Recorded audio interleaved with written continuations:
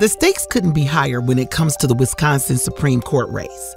We can't have an extremist like Dan Kelly on the court. Kelly wants abortion banned, even in cases of rape, incest, and the health of the mother. Kelly supports Wisconsin's 1849 criminal abortion ban. That law strips women of our freedom to make our own decisions on abortion. But that's not all. Kelly is a MAGA Republican who's been endorsed by Donald Trump himself. Take a listen. Go vote for Justice Daniel Kelly to defend the rule of law.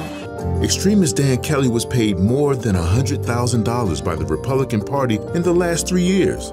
He advised hardcore MAGA Republicans on their scheme to overturn the 2020 election results. On the court, Kelly could take away our voting rights and women's rights.